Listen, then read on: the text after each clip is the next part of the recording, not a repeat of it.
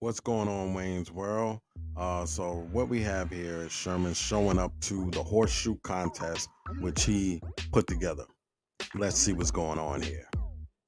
So apparently Sherman shows up with the side piece once again to this event, and he wins the horseshoe contest. And to his surprise, he has a guest visitor. Now we're going to see. Uh-oh, Sherman.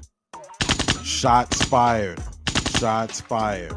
And Sherman has to think, how is he going to get out of this one? Wife then got him. Let's see what the commenters have to say. Kevin says, congratulations to Sherman for winning the championship. Now let's see what lie he tells his wife now.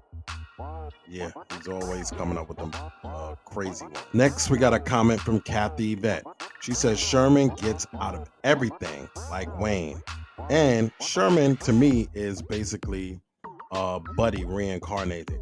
He's just using Sherman to basically manifest the Buddy side of him in that character. So you can look at the similarities between him and Buddy.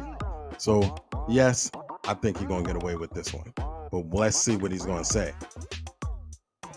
Finally, we got Big Nasty. He says Sherman can sell ice to an Eskimo, talk his way out of hell, and sell a swimming pool to a dolphin. This is a walk in the park for Sherman. Sure enough this is crazy. I don't know what he's going to sell and what type of spin he's going to put on this one. But it is something to see. Sherman is just like Wayne. They slick talk themselves out of a lot of stuff. But this slick talking going to catch up to them soon.